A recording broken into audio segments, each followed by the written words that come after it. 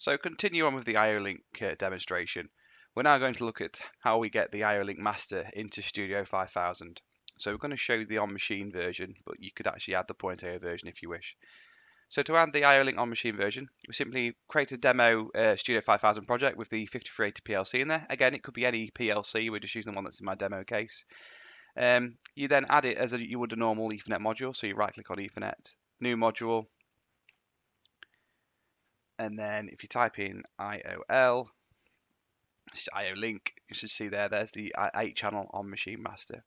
So we can click there, click create.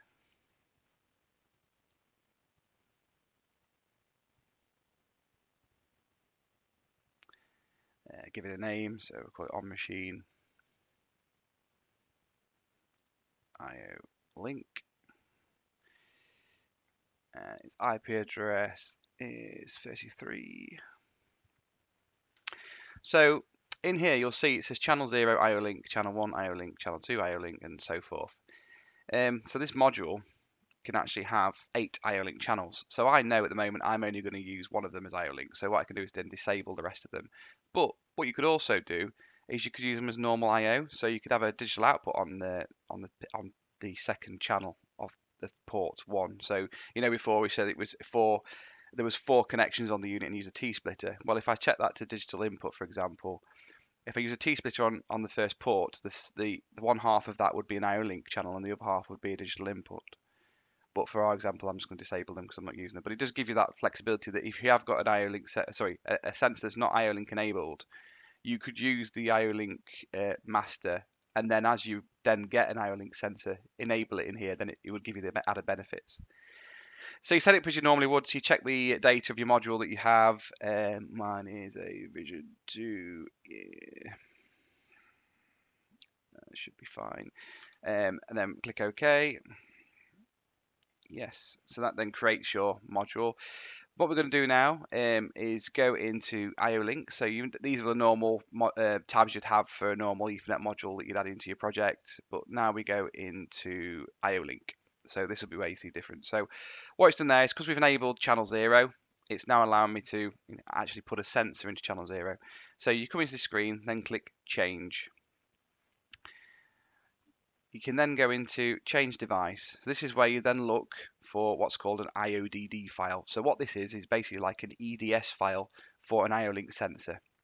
So what you'll be able to see there is we have all the Allen Bradley sensors already included, but you'll see there's some third-party ones that I've added to my project before. So again, if you've got a third-party sensor, you then get the IODD file from the manufacturer, come down to register IODD. It'll be an XML file, and you add it into the project, and then it will then appear in this library here. So this example, I'm going to add the 42EF sensor that we have.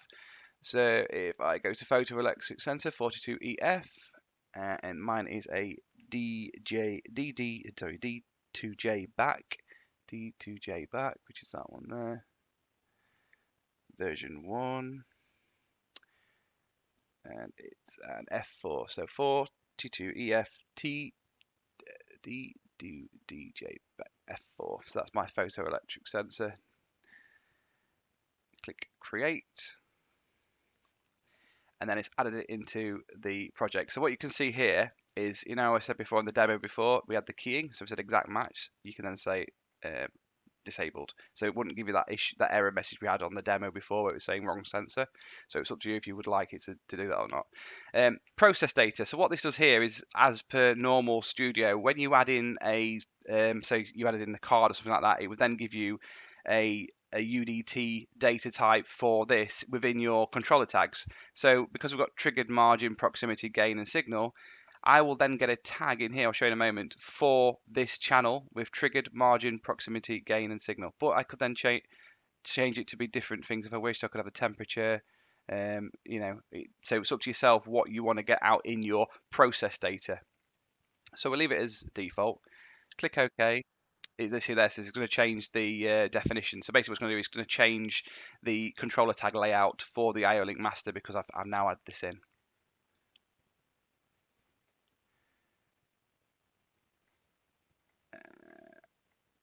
Yeah, so now that's added in there. You can then go back into IO-Link, click on there, and then you've got some parameters for that sensor already in here. You'll see there's some variables in here. At the moment, you can't do a lot of things, because these are actually what happens when it goes online. So we'll go online in a second and show you what you can do with these.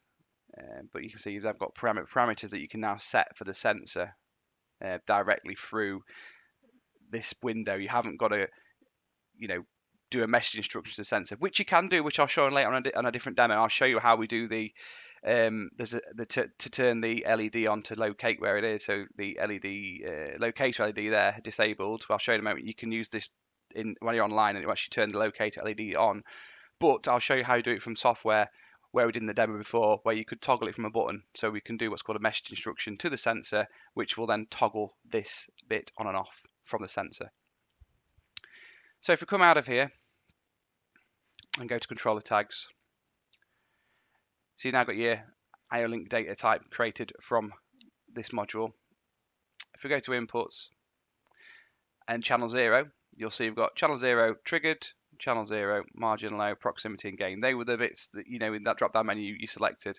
So you can now tag straight away in your software from that Boolean bit to say when that sensor has been triggered, that will go high. Simple as that. So if we go online now, I can show you what the other features are within the IO-Link. So if we go, we have to download because it's actually a new project I've just created. So if we go to whoactive, because I think there's a path.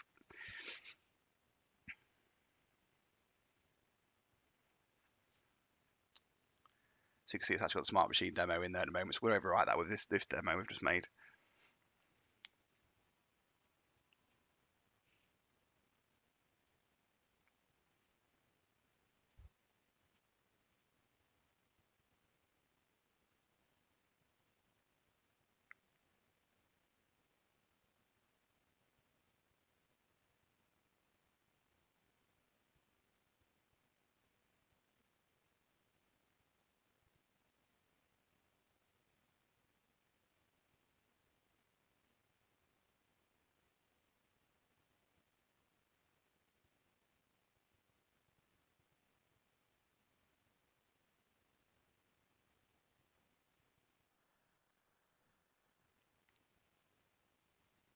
Right, so we're online. If we go back into the IO-Link setup again in the module.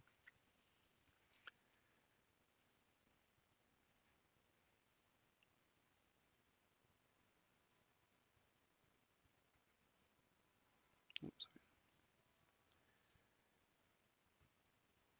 You should see now, you should be able to change these. So if I go down to like locator LED disabled, I should be able to click it enabled. Oops. Enabled. As soon as I click apply, you won't see because there's no web camera set up, but it should then turn the location LEDs on that sensor, which I can tell you it has. I mean, you can't see, but that's what it's done. So you can now change parameters now live from your sensor directly through this window. So in the next demo, I'll show you how we can do message instructions to these variables from your program directly. But if you do want to just set up something quickly in your sensor, such as a threshold, you could just come in here and do it directly. So you set point threshold, you could type in a value in there directly.